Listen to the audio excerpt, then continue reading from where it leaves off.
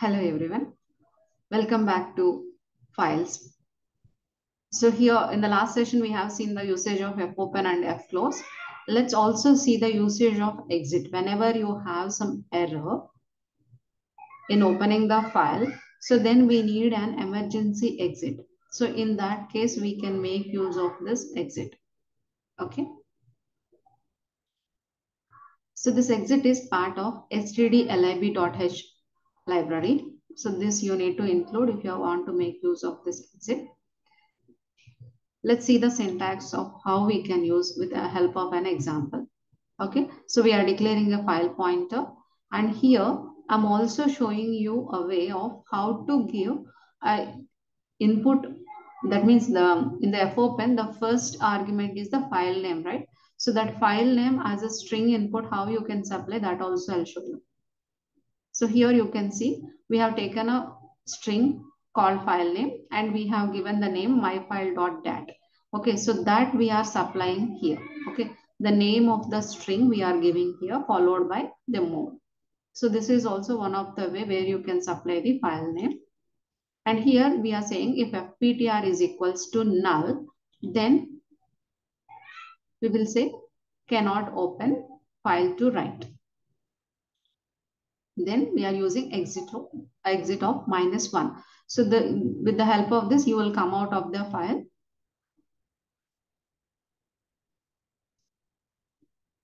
And then we are using fprintf. I'll talk about this fprintf later.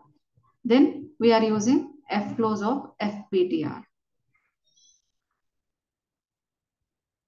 So let's see the usage of this.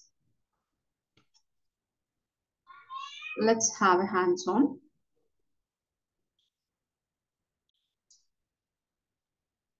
So for this, I'm using the existing file only. One second, let me modify this main definition.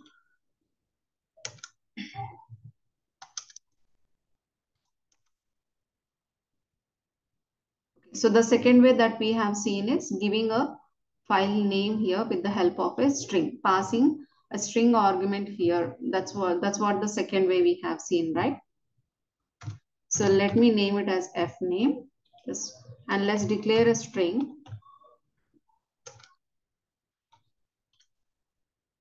Name of the string is fname. Okay, C doesn't type string data type, so we have to take char fname of, and let's initialize it with the file name that we want. Okay, so this time let's make it as example3.dat. And let's try to open it in append mode.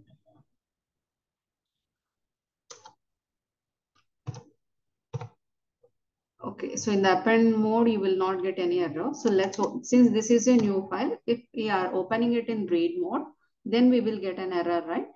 So then let's make the use of exit.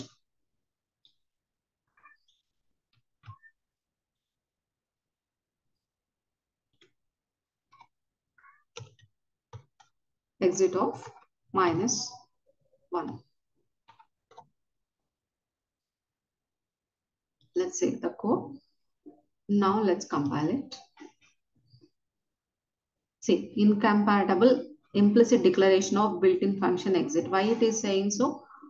I have not added the header file stdlib.h. As we have seen, exit is part of stdlib.h header file. So you have to include this. This troubleshooting also you should be knowing. So only I'm showing you this purposefully.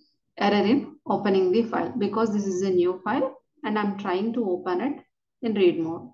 So then with the help of exit, what is happening? It will come out of the file and it will close the file. Okay, so this is how we can make use of exit. And here I have shown you the usage of how we can give a string as a file name. Okay, so to this string, here I have initialized. If you want, even you can read this also. Let's see that also. Instead of initializing like this.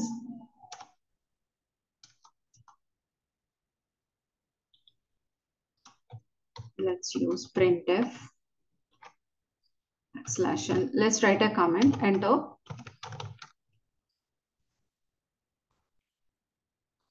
File name.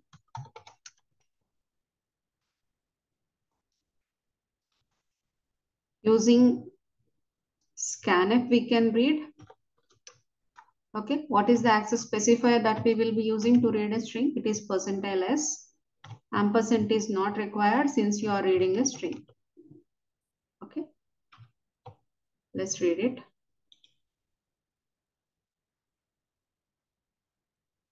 Okay, since we are not initializing, array will ask you for some size. Let's specify some size. And now let's run it. Enter a file name. Okay, so now let's give file4.txt, some random name I'm supplying. Okay, it is saying error in opening the file. What is the reason? Why it is saying error in opening the file? Because we have opened it in read mode. Okay, so same thing if you try to open it in write mode, then you will not have this error. If you enter a file name, file4.txt, opening the file in write mode. Okay, so this is how we can make use of exit, and also have shown you how to supply a string as a file name. And I'll show you one more way of supplying file name with the help of command line arguments. And this I have done with the help of Turbo C++. For those who are using this.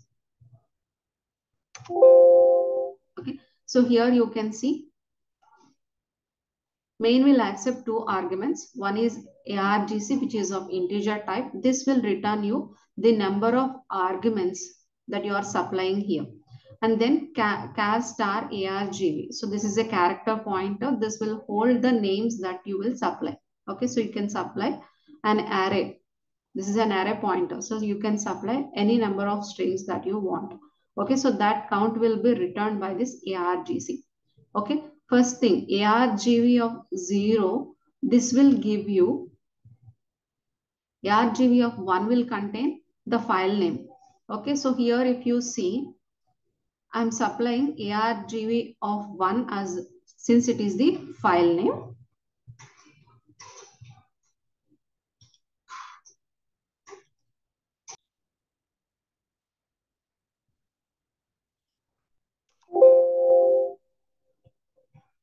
Okay, this argv of 1 will contain the first argument, which is the file name. 0 is the name with which we have invoked the file. So that is file1.c.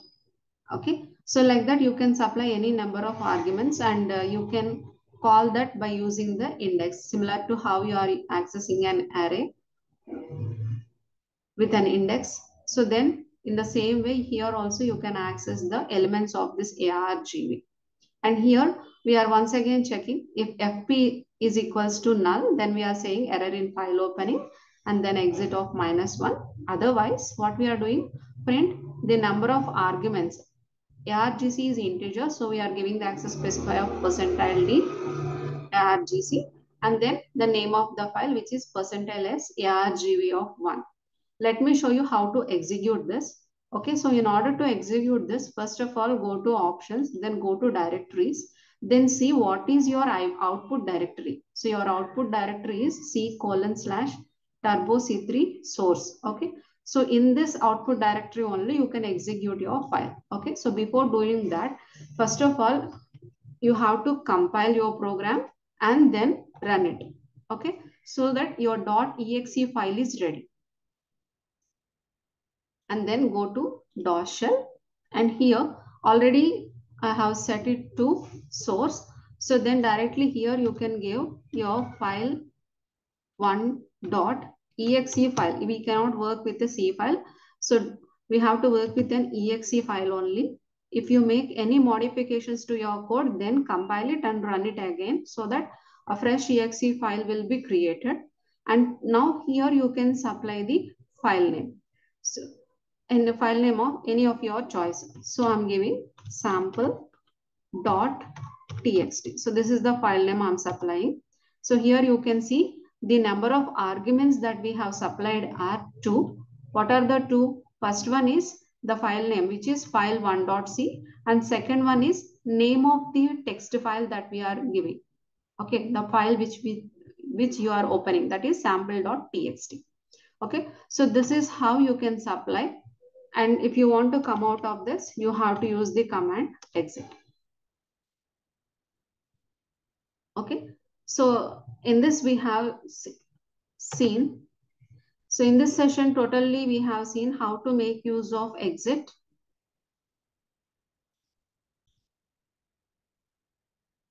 So in this we have seen the usage of exit and how to supply the file name as a string input. And also we have seen how to supply the file name as a command line argument.